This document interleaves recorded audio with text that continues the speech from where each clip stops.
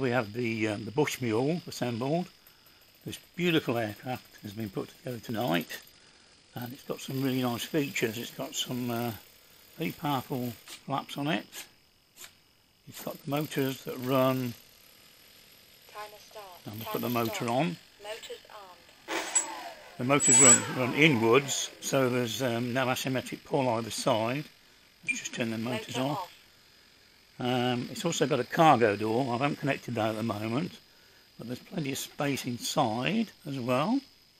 And this is a machine we'll probably be doing the poppy drop with soon. And I've just set the controls up, and hopefully tomorrow we will test fly it. So that's the Hobbyking Bush Mule made by Avios. They make some very nice models. I built a Yak as well, which is a beautiful machine.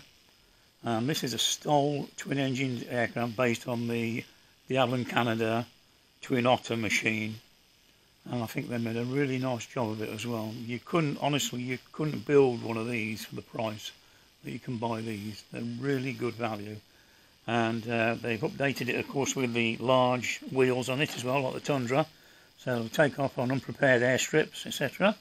And I've also got a set of skis, and you can buy a float kit as well for it as well.